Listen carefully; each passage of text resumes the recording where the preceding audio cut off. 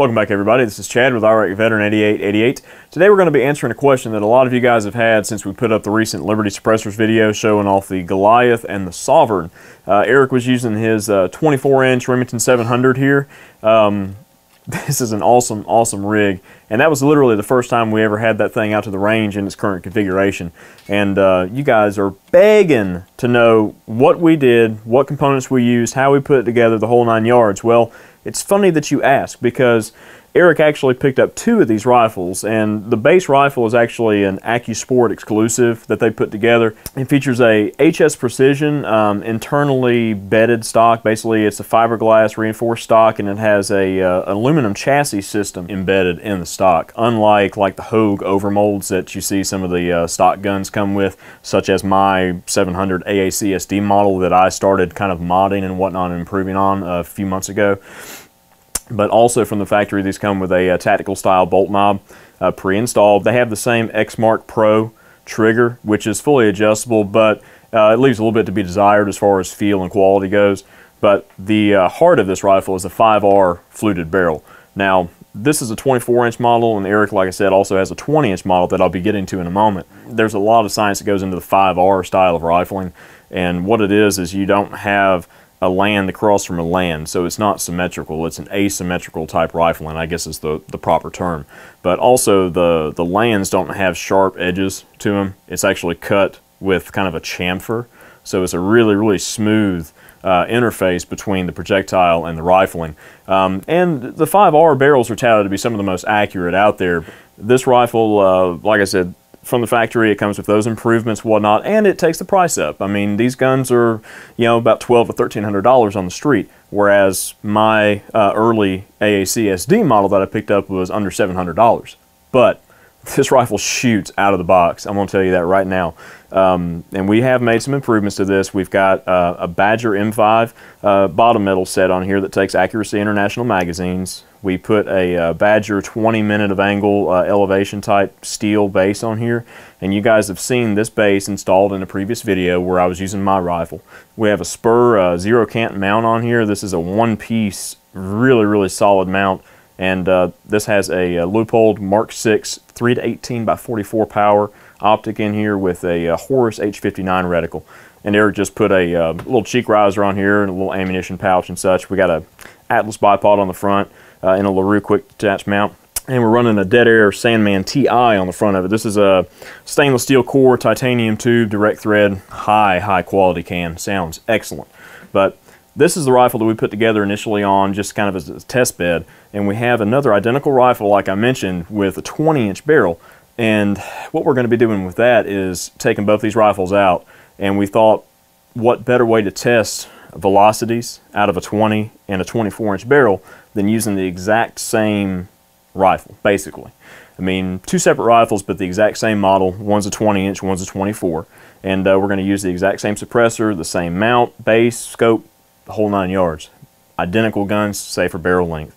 So what I'm going to do in this video, it's not going to be a full like assembly video. I mean, I'm not going to drag it out and insult you guys' intelligence. We have other videos on like mounting the base and mounting scope rings and such as that, but I'm going to go over some of the intricacies with this setup and how we picked the components that we did, and the process and some of the little hacks and such that you can use to install these products. But basically, starting with the stock does come from the factory with the 4-round internal box magazine. So obviously that has to go to be able to install the Badger bottom metal. Now, this bottom metal is not a drop-in unit at all. There is a considerable amount of milling that has to take place in order to fit this bottom metal to this stock, as you can see. Now, we did have to send both these stocks off to Badger's facility that they use to do the stock work. And they came back, and the work is superb. I mean, it's about $80, but it's definitely worth it. This is not an operation that you really want to do by hand. If you want to retain that really nice fitment between the aluminum chassis and the bottom metal and the action itself, you could mill it all out and then bed it, but I don't recommend that. And Eric did try initially on when we were thinking about doing this video, and we realized very soon off that we just needed to send it off to some professionals. Actually had a milling machine and could just chalk this thing up and buzz it out. But anyways, the bottom metal does have to be fitted, but once you get through that step, the stock and everything's pretty much ready to have everything just dropped right in. But as far as the trigger goes, we did replace the trigger in this. Like I said, it comes stock with the X Mark Pro trigger from the factory, which is adjustable down to about 3.5 pounds, I believe. However, we decided to use a Jewel HVR trigger, and it's a fully adjustable match style trigger, and I bought one a little while back from Brownells to put in my rig, and Eric shot mine, and I have that thing adjusted down to like 1/2 pound. It's ridiculous. I mean, that trigger is so light. It's almost like you breathe on it and you're going to fire the shot off. But excellent trigger. And in order to swap the triggers out on these, there's just a couple of hardened pins that just need to be pushed out, and you need to be careful to retain your bolt release mechanism and your spring. So you definitely want to keep those components squared away there, and it's very easy process just to swap the triggers out, just with a little bit of care. Once you have the trigger swapped out, basically what we did was install the Badger base, and I have done a full video on installing a Badger scope base and quality rings and an optic. We installed a Leupold Mark IV 4.5 to 14 power by 50 on top of my Remington 700. And you can go and check out that video for the full details. But basically, it's a real simple process. You have some plug holes that are drilled into the receiver here. You pull those plugs out, and then just degrease everything. Drop the mount in place, and the mount that we decided to use is a Badger. It's a 20-minute of angle elevation, so it has a slight cant to it, so you get more elevation out of your scope turret for longer range shooting. But basically, you're going to just degrease those holes in the receiver itself, degrease the screws that come with the Badger base, and then the base itself has a small flat that interfaces with the front face of the ejection port here, and basically that just has to be pushed forward into full contact, and then you can just snug your screws down to the specified torque, which I believe is about 15 inch-pounds. Once you have that installed, we get to the spur mount. Now, Eric and I thought about these mounts for a long time, and we looked at the price of them, and it was just astronomical. These are $400 mounts. But, you think quality, and you see so many precision rifle shooters using the spur rings, and one of the unique things about these ring sets here is that they do come in a variety of different patterns and such. They have different heights, different ring sizes, of course, just like anything else. But this is a one-piece, all aluminum housing here, and the unique thing is this 45-degree offset with the rings themselves. So the reason that they do that is because on a traditional set of rings, you have basically the screws that hold the two ring halves together at 9 o'clock and 3 o'clock, and what that does is kind of come through and it obscures your windage turret. So you have to kind of move your head over so you can see your turret completely. So with these, it has a really low profile flat on each side, so you get full view of your turret, which is really neat. And also, these things come with metric pattern screws. You got 6 per ring half, so this is a really solid engagement. Plus, you have these small little cuts that are in the ring halves themselves, and what that allows for is like rosin or glue to be used to actually hold your scope in place a little bit better for really extreme stuff. I mean, you're talking like professionals that are overseas or something along those lines, or other law enforcement personnel like SWAT teams such as that are riding around in vehicles and bouncing all over the place and all that, and their optic and the rifle is really taking a beating, and there's a lot of abuse that's going on. A lesser quality set of rings may not hold the scope properly. If it gets off and then they take that shot, and there's no telling what might happen. But with this type of system, you know that everything's going to be 100%. Plus, the spurs actually have a bubble level mounted right in the back of the mount. So instead of having like a secondary level, like this little flatline ops thing that I put on my M1A and then I ran on my 700 for a while, this is a $130 unit. But the reason I bought this was because it has kind of an elevation adjustment here where you can actually just clamp this thing on, and then you can fine-tune the level. So I thought that was really neat that you didn't have to get it squared away when you mounted your optic. Plus, it's in 2 halves, and it makes it really easy. It's low profile, so you can slip it between your scope tube, like the body of your scope, and your ring set and your base. But that's an expensive unit, but most of these are going to be anywhere between about $50 and $100 in a lot of cases.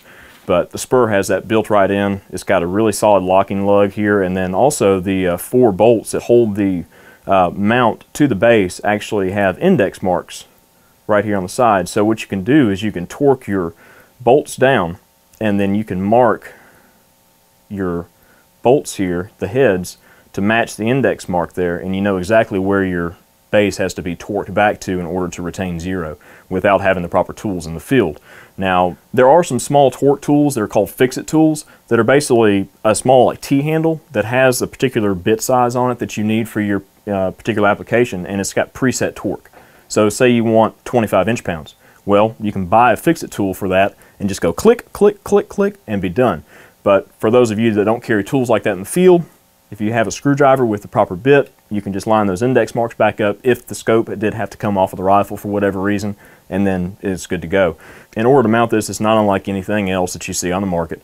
It is a one-piece base, so ease of installation is a lot better. You don't have two rings to mess around with and whatnot. You've got basically predetermined spacing and whatnot. And then also, there's a small wedge that comes with the spur mount here, and there's a cut in the base here. And what that does is allow you to slide the wedge in as you're tightening the rings down, and that will level the scope. So there's no messing with bubble levels, there's no leveling the rifle, no leveling the scope and all that stuff. It's all just stick the wedge in, flatten it up, tighten your rings down, you're good to go. One of the neat things about the spur mount is it has accessory mounting points all over the mount. So for the guys that run like night vision clip-on devices, there's a rail for that. So you basically just mount that sucker, pop it right in front. You can also run like a little red dot on the side here for close-up engagements. So you have a 45-degree offset right here, so you can put like a small red dot right here on the front ring. That way it doesn't interfere with your elevation or windage turrets. So that's a real neat feature there. They do sell all sorts of little Picatinny and specialized like RMR type mounts. They have a mount for an aim point, all that kind of stuff. So all that can be purchased directly from Spur, and these things are made in Sweden. So very nice quality, very, very high quality. But besides that, I mean, that's pretty much the complete build. It's not really a build in the big scheme of things. The biggest part of it was actually getting the stock milled out for the bottom metal, and that was a procedure that we did not do here. We did send it off to a facility for that. But everything else we did here just on our own accord. And one other note about this base here, there's a lot of like custom actions out there that actually have the scope base just, it's an integral part of the receiver, like the Defiance actions and such as that, like the really, really high quality actions. They'll have a scope rail built right into it, machined into it, solid as it can be. Now, the Badger does have some small ports on the bottom of the mount, and what those are for is for hardened pins to be installed in the receiver, and they interface with the scope rail itself and give you kind of like 100% contact, so it's pinned in place, so there's no way that the scope mount is going to pop back and forth or anything like that, or come loose or anything like that. There is a little bit of wiggle room in the mount for the screws and such, but you just push it forward and tighten those things down, put some red Loctite on them. Not really a big deal. But we thought we'd just kind of go over the process and some of the reasoning that we used for picking the components that we did for this particular build. And you guys did see it in action a little bit in the Liberty video that we posted, and that's where all the questions came from regarding the details on this particular rig. And like I said, we have a 20-inch rig as well that we're set up, and we're going to be taking these guns out, we're going to do chrono work, we're going to do grouping, and we're going to take them out to longer range and see how they both perform, because a lot of guys say that, to get out to long range you have to run a longer barrel. So we've got a 24-inch, but then, kind of the normal thing is like a 20-inch 308 is kind of the happy medium. And, I've got a load that pushes pretty hot out of a 20-inch barrel, and I'm really curious because we haven't chronoed it yet out of this 24, so I'm really wanting to see what it'll do out of that gun.